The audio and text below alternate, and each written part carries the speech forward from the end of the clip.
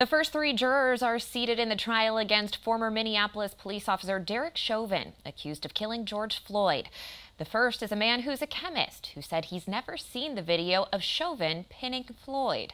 The second is described as a woman of color who says she finds the legal process fascinating.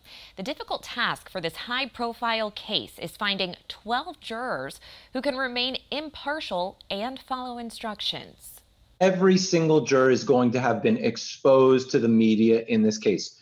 So that makes it difficult on both sides to find people who are going to be fair, who haven't come to a conclusion yet without hearing all the evidence. The third juror is a white man who works as an auditor. He said he has a police officer friend, but indicated he has an unfavorable opinion of the pro-police movement. Today will be day 2 of jury selection.